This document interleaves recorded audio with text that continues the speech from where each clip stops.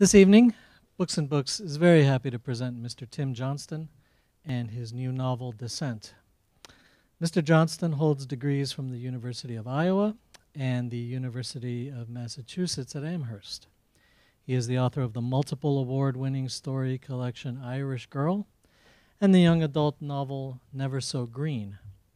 His stories have also appeared in New England Review, New Letters, the Iowa Review, the Missouri Review, Double Take, Best Life Magazine, and Narrative Magazine, among others.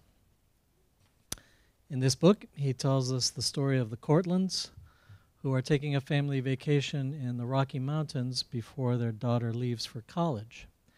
But when Caitlin and her younger brother Sean go out for an early morning run and only Sean returns, the mountains become as terrifying as they are majestic.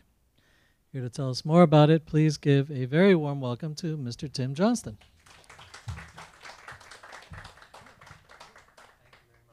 Thanks, Victor. Thank you for coming out. Such a inclement weather. You'd be glad to know I parked my truck in a frozen over long-term parking lot this morning in Iowa. And when I got off on the plane here, it was like, all right, I overdressed. I forgot that this was going out live to internet. I'm very nervous suddenly, thinking all those people out there watching me.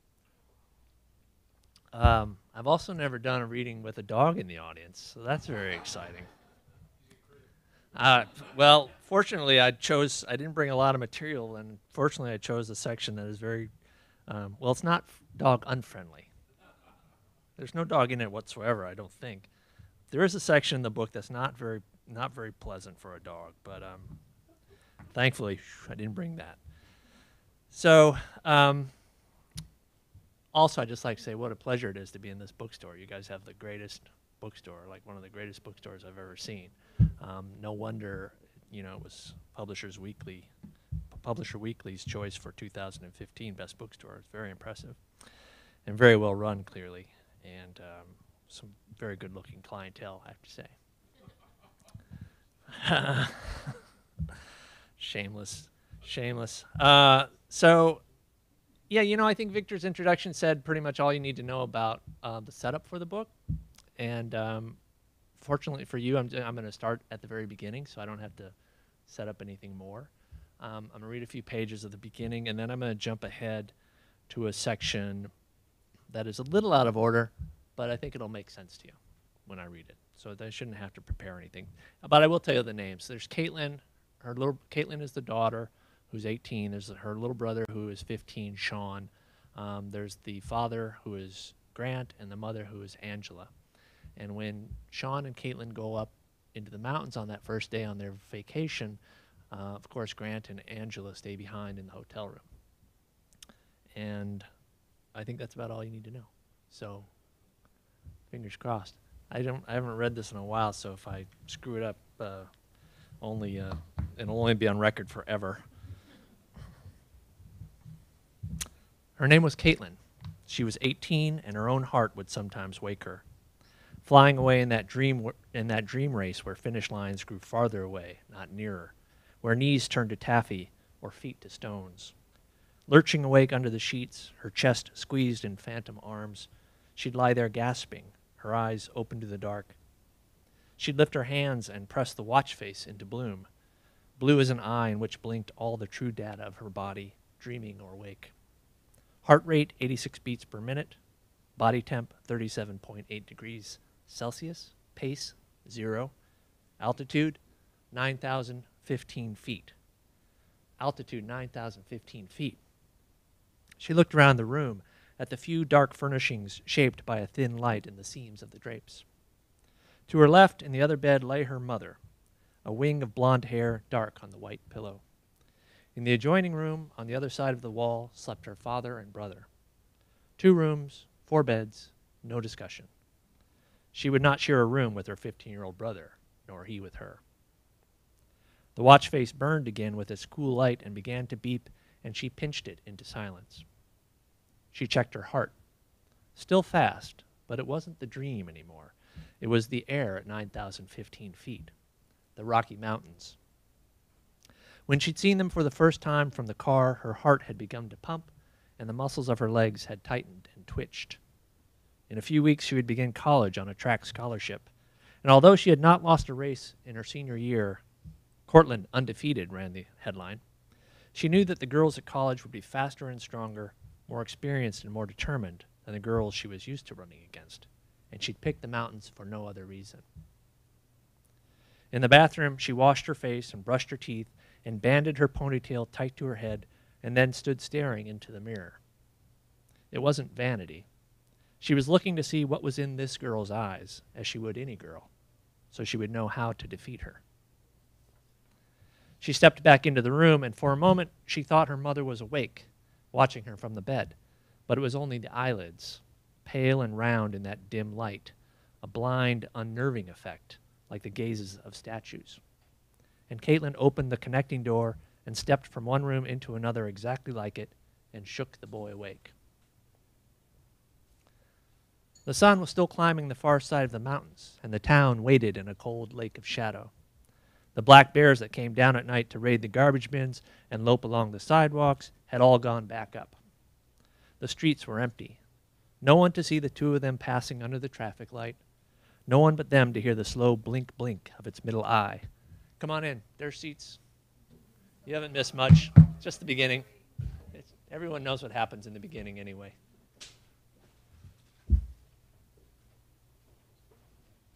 You just missed some very choice prose is all. Flawlessly delivered in front of millions. It's like missing the opening crawl of Star Wars. That's right.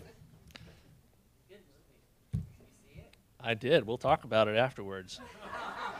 and nothing else. So, the sun was still climbing the far side of the mountains, and the town waited in a cold lake of shadow. The black bears that came down at night to raid the garbage bins and lope along the sidewalks had all gone back up. No one to see the two of them. The streets were empty. No one to see the two of them passing under the traffic light. No one but them to hear the slow blink-blink of its middle eye. Caitlin was not yet running, but high-stepping in a brisk pantomime of it, like a drum majorette for a parade consisting of the boy alone, wobbling along behind her on the rented bike. The boy wanted to go back for sweatshirts, but it was July, she reminded him. It would warm up. His name was Sean, but she called him Dudley, a long-ago insult which had lost its meaning. They'd come into town the day before, up from the plains on the interstate, up through Denver, and then into the mountains on a swinging cliff of road that swung their hearts out into the open sky, into dizzy plungings of bottomless green, the pines so thick and small on the far slopes. Up and up they'd climbed, up to the Great Divide, and then down again, down to 9,000 feet, where the resort village appeared suddenly in the high geography like a mirage. The wintry architecture of ski shops and coffee houses at midsummer. Chairlifts hanging empty over the grassy runs. Impossible colors at this height, and air like they had never breathed before. Now, in the blue morning, they drew this air into their lungs and coughed up white clouds. The smell of pine was like Christmas. Here we go, Caitlin said, and she turned onto a road called Ermine and began to run in earnest, and the boy followed. I'm going to jump ahead a little bit here, going back to the hotel. The phone has just rung, and Grant is going to answer it. He raised the phone and said, "Hello, Sean," and a man's voice said, "Is this Mr. Cortland?" And Grant's head jerked as if struck. "Yes, who is this?" At these words, the change in his body, Angela came around to see his face. He met her eyes and looked away out the window. The man on the phone identified himself in some detail, but all Grant heard was the word sheriff. "What's happened?" he asked. "Where's Sean?" There was a pain in his forearm, and he looked to see the white claw fastened there. He pried at it gently. "He's here at the medical center in Granby, Mr. Cortland," said the sheriff. "He's a tad banged up, but the doctor says he'll be fine. I found his wallet and his phone in his—" "What do you mean a tad?" Grant glanced at Angela and stopped himself. "What do you mean by that?" I mean, it looks like he got himself in some kind of accident up there on the mountain, Mr. Cortland. I ain't had a chance to talk to him yet. They doped him up pretty good for the, well, you can talk to the doctor in a second here, but he's all right, Grant said. Oh, his leg's banged up pretty good, but he was wearing that helmet. He'll be all right. He had some good luck up there. What do you mean? I mean, he could have laid there a lot longer, but it happened some folks came by on their bikes. Grant's heart was hammering in his skull. He couldn't think. His son lying there, up there on the mountain, hurt. Mr. Cortland, said the sheriff, where are you all at? There was something in the man's tone. Grant shook his head. What do you mean? Well, sir, we found your boy way up there on the mountain on a rental bike, so I'm just wondering, sir, where you're at. Caitlin, Angela said suddenly. And Grant's heart leapt, and he said, yes, let me speak to my daughter. Let me speak to Caitlin. Your daughter, said the other man, then was silent. In the silence was the sound of his breathing, the sound of him making an adjustment to his sheriff's belt, the sound of a woman's voice paging unintelligibly down the empty hospital corridor. When he spoke again, he sounded like some other man altogether. Mr. Cortland, he said, and Grant stepped toward the window as though he would walk through it. He'd taken the representations of the mountains on the resort maps with their colorful tracery of runs and trails and lifts as the mountains themselves. Less mountains than playgrounds fashioned into the shapes of mountains by men and money. Now he saw the things themselves, so green and massive, humped one upon the other like a heaving sea. Angela stopped him physically with her thumbs in his biceps. She raised on her toes that she might hear every word. Mr. Cortland, said the sheriff, your son came in alone. Okay, so that's that gripper beginning. I know, you're all hooked. So I should just stop there. But I'm not going to give out too much away about what happens next because it sort of just jumps over to another period of time. It's kind of what you call a flashback, I guess, in the narrative. They carried the walkie-talkies, and they carried their phones, and they remembered a show they'd once watched about a girl locked in an underground bunker texting her mother. Remembered their own daughter sitting between them then, a thin and budding girl of 12 in summer pajamas, bare knees drawn to her chest, smelling of her bath, riveted. And they played and replayed the one message from Caitlin, the last one, her voice breaking on the single word. The sound of an engine in the background, and the sound of wind, and then a sound like the phone dropping, and then the silence. Daddy, she'd said. But they had not heard her, had not heard the call. They had been in bed. They'd been having sex. In those first days, those early disbelieving days in the mountains, they did not hold each other, and they did not weep in bed at night. They spoke of what had been done that day, and what must be done the next day, and who was going to do it. Who would sit with Sean at the hospital, and who would take sandwiches to the volunteers, and who would get more posters printed, and who would contact the school back home, and who would meet with the sheriff or the FBI men or the reporters again, and who would go to the laundromat, a grotesque fever dream of the domestic. And when they had talked themselves to exhaustion, when sleep was coming at last, Angela would pull them back to pray. She would pray aloud, and she wanted Grant to pray aloud too. And he would in those early days, though it made him nearly sick, the sound of his own voice, the sound of those words in the cheap little room. Days into weeks. Grant wheeled Sean out of the hospital, and the three of them took 2 rooms on the ground floor of the motel, and those rooms were now home and headquarters. Papers and supplies and lists and maps on every surface. In town, when a poster came down, Angela somehow knew, and the poster was restored. Weeks into months.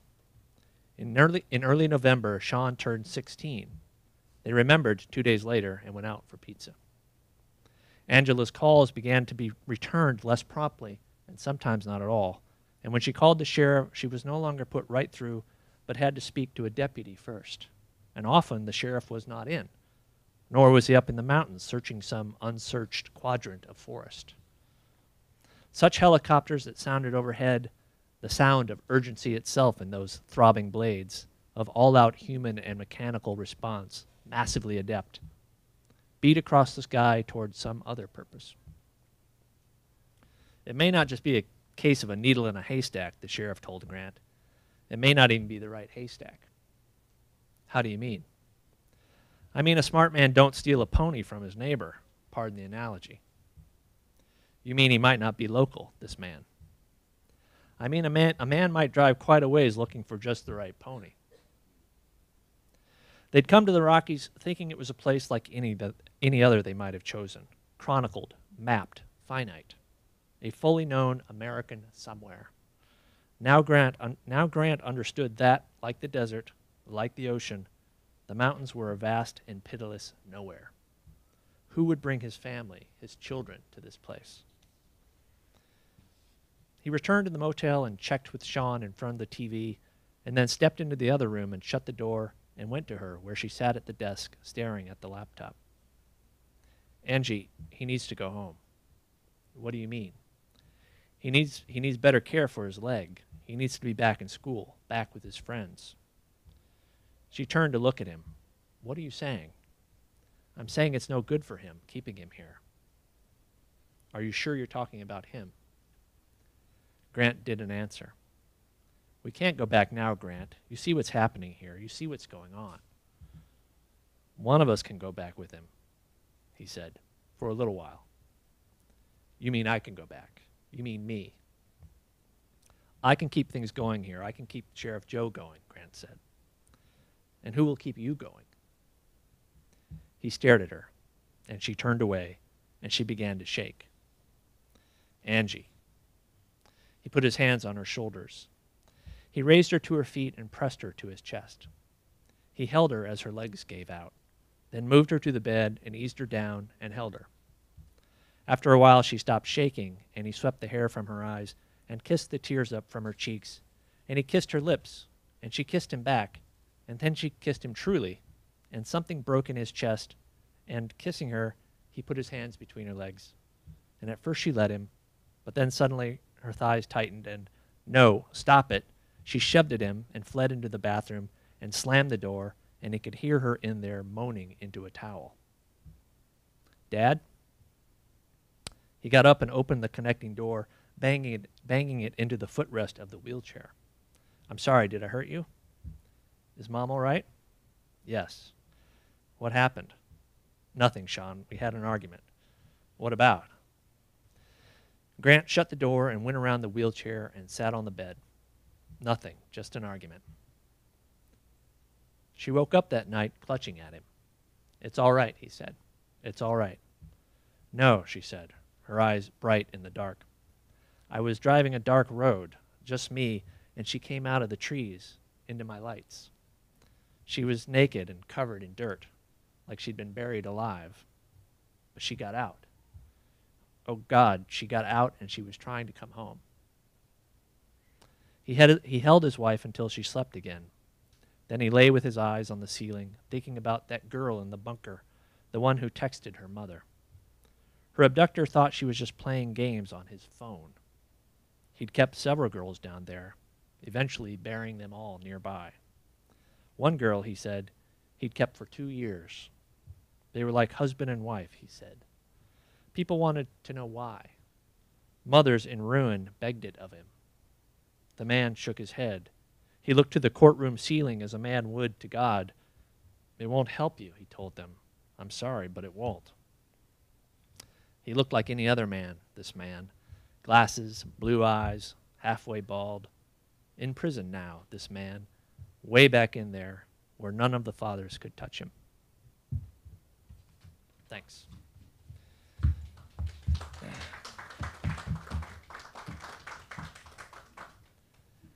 Okay, got through that. I'm happy to answer any questions related to the book, or writing, or Miami weather versus Iowa weather.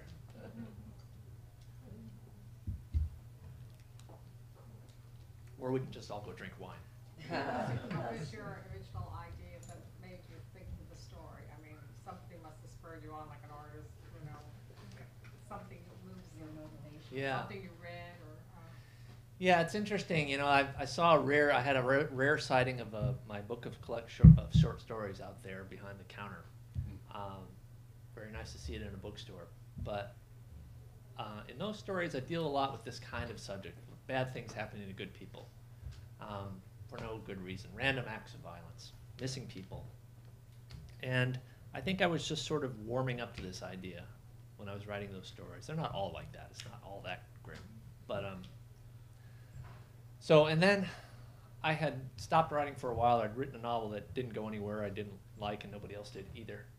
But I've been a carpenter most of my adult life, and so I had gone up to Colorado, up to the Rocky Mountains myself, from Iowa, and to work on a house that my parents were building up there, kind of a ski vacation house.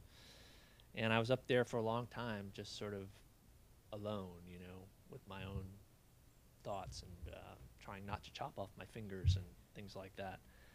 And this family just sort of began to make themselves known to me. And I didn't know the whole story, but I knew something bad was going to happen. Otherwise, you know, why write a book? And eventually they got so persistent, so nagging, that I stopped what I was doing and I started writing, and that's where the book came from. It was actually just being up there and having these sort of, still having to work out some of these ideas in a long form.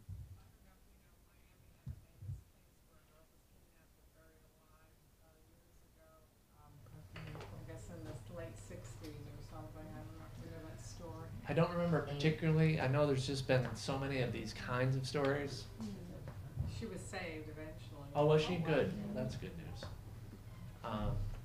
I tried not to, I wasn't doing any kind of research really on any of that kind of stuff. It's just that it's so prevalent in our news. And my interest really was in, what really got me writing was not, you know, the sensational idea of a missing woman, which has become a kind of genre in itself, which I wasn't really aware of when I began this book. I'll just say in my defense. That was in 2007, so. But what was interesting to me was what happens to the family when it's unresolved. You know, when you don't know one way or another, and the newspaper people go away, and the headlines stop, and you're just sort of left with that uncertainty.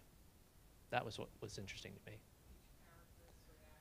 Right. Yeah, and how it kind of tears this family apart, and they all sort of feel they were kind of, you know, they were kind of a family in trouble before, or at least the parents were. And they all feel a little bit sort of a responsibility for what happened in their way. I think especially the son, who wasn't able to help her. Yes, sir. Two-part question. What are your two favorite books? And the second part would be, what's on your nightstand? Okay, what are my two favorite books? And what's on my nightstand? Okay. A glass of water to answer the second part. People always, yeah, I know, and my snarky answer to that is I don't read in bed. So I don't because I'm usually been reading all day long by that point. I'm teaching English. I'm teaching creative writing in Memphis, and if I'm not reading their stuff, I'm reading my stuff or somebody else's stuff. And when I go to bed, it's time to just go to bed. So the honest answer is, but I know what you're getting at. And what I'm reading right now is a book called The Most Dangerous Book, which is a great title. Anybody know it or what it's about? I don't know. I never remember authors' names unless yeah, I wrote it down right here, Tim Johnston. But it's about the publishing of Ulysses. You know, it came out during like the Banned Book Week, or you know, it's the story of how Ulysses almost didn't get published. James Joyce's great novel, and it's very interesting, and it's really a cool historical look at the times of the early 1900s. So that's what I'm reading right now. Before that, what fiction book did I read? I read a book called, oh, you know what? This answers both of your questions. Well, hey, well, really? Yeah. That's one of your favorites? No, what I'm about to say. The fiction book I read before that is a collection, or reread, I should say, is a collection of short stories called Last Night by James Salter. Anyone heard of James Salter? Great writer. Especially his stories Last Night, and the other collection is called Dusk. And I just read him from time to time just to remind me what a crappy writer I am.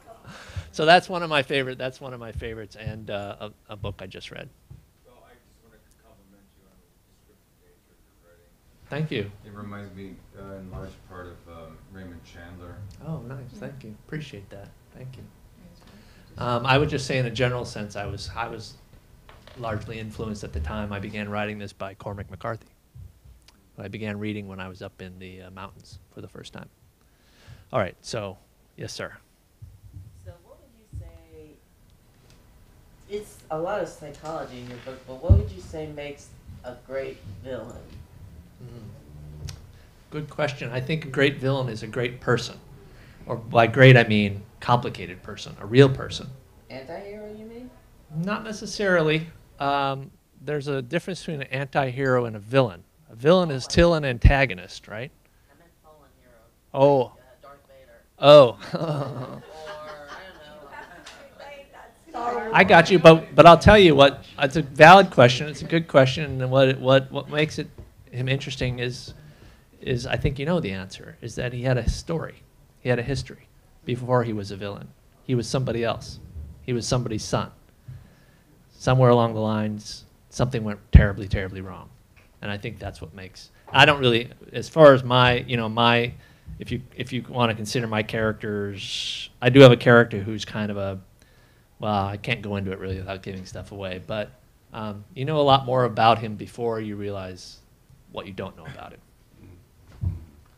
I hope that answers the question.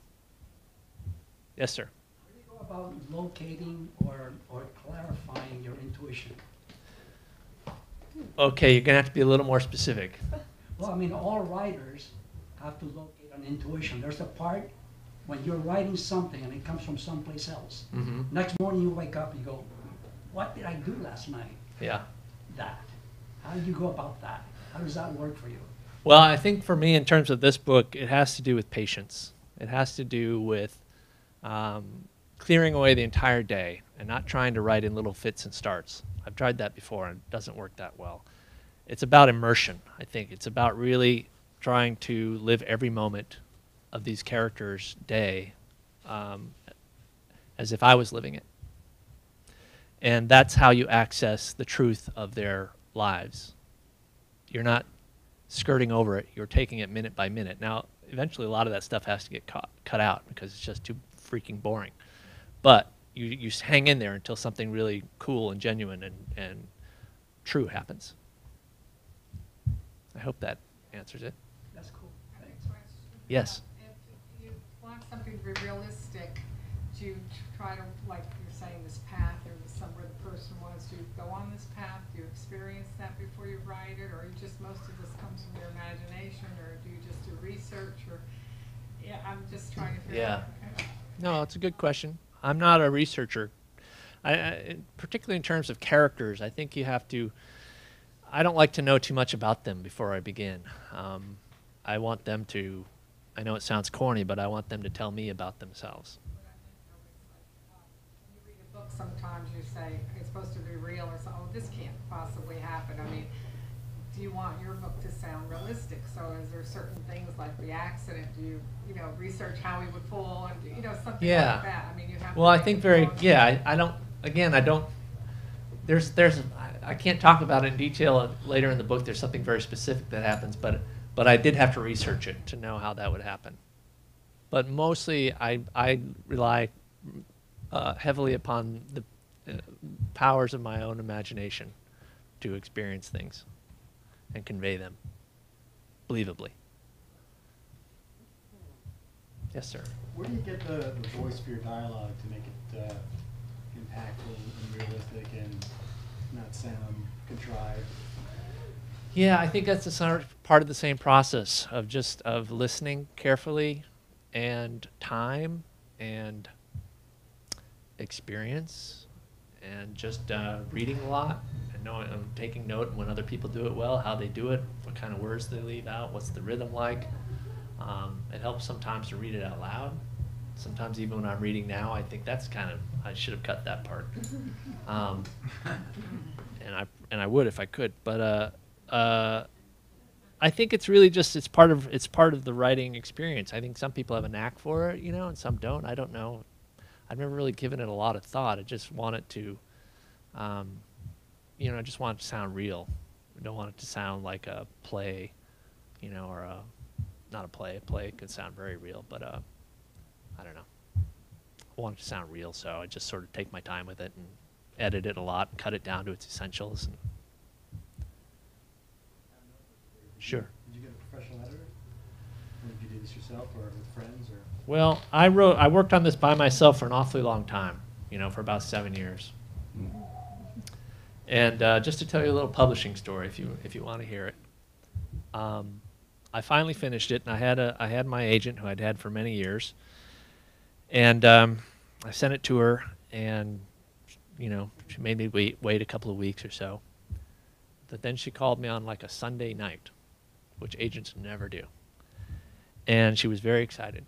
She just finished it. She wanted to send it out right away. And I thought, well, my work is finished.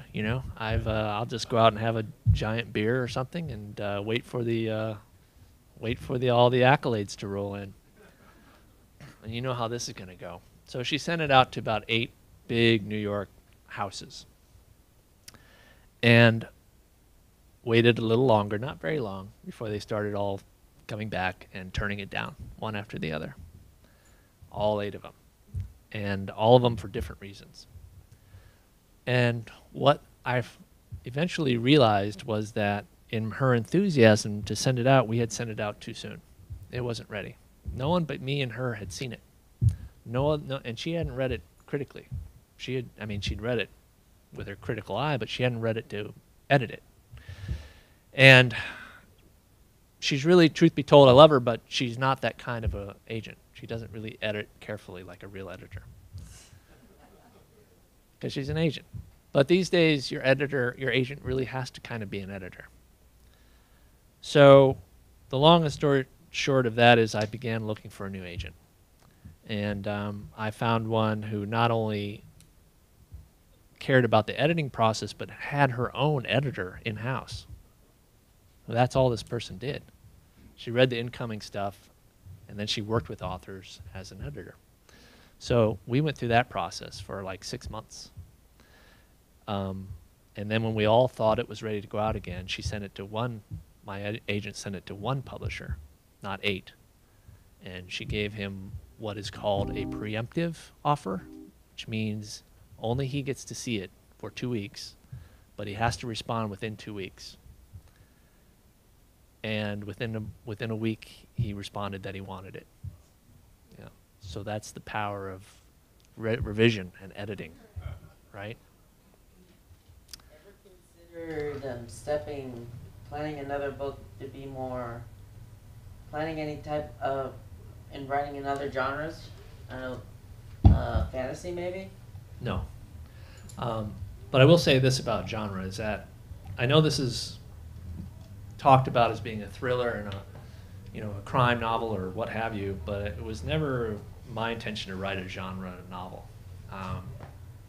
Without sounding, trying not to sound pretentious. All my training was in literary writing. I went to literary, as Victor said, I went to the University of Iowa and the University of Massachusetts, and it was all realism, all literary realism.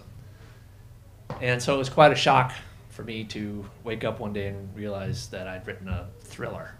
And what are you going to do? You write what you want, what you have to write, and then someone else tells you what you wrote. So I would say if I wrote a fantasy novel, it would be by accident. I would be thinking I was writing something else. Not to say I don't enjoy that kind of writing. I mean, I grew up reading like Stephen King and novels like that, but not science fiction so much. Yes, ma'am. Are you going to be doing a lot of the audiobooks for some of your novels? Because people that drive long distance, that's a wonderful. You mean, am I going to do it personally? Didn't you just hear me read? And what are you doing now? Are you still a carpenter or? Geez, you know, I was walking over here. Teaching at the university? Okay, I'm going to answer all those questions. First of all, there is an audio version out. I didn't read it, but it is out. Okay. It's been out since the book came out in We January. have to drive so much. We Yeah, have no, six it's good. great It's kids, 12. It's so- 12 and discs. all over the place. Yeah, you can go a good 12 hours, I think. Oh, Read this good, book. great. Yeah. Good way to go. Especially if you're driving through the Rocky Mountains. Oh, we have a granddaughter out there in Colorado somewhere, so. Yeah, there you go. So I was walking over here, and there were some guys burning the midnight oil, doing some carpentry on a restaurant around the corner. And I heard the saws going. I smelled the wood, and I just thought, thank God I don't have to do that anymore. Not that teaching's that much greater a gig. It's hard work, and it takes a lot away from the writing. But yeah, well, I got this book written while I was a carpenter, and I haven't written anything as a teacher. But I am still teaching down in Memphis. I'm teaching a creative writing program down there, and I'll answer your next question. Is yes, I am working on something. It's just going very slowly. Thank you so much, everyone. Let's go have some wine.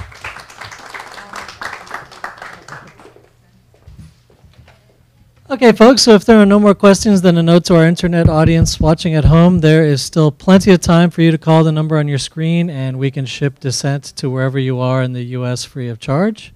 For those of you here in the house, we have the book for sale at the counter over there, along with Irish Girl, his award-winning collection of stories. And this has been a terrific event. Please give another hand to Tim Johnston. Thanks very much. Thank you, Tim.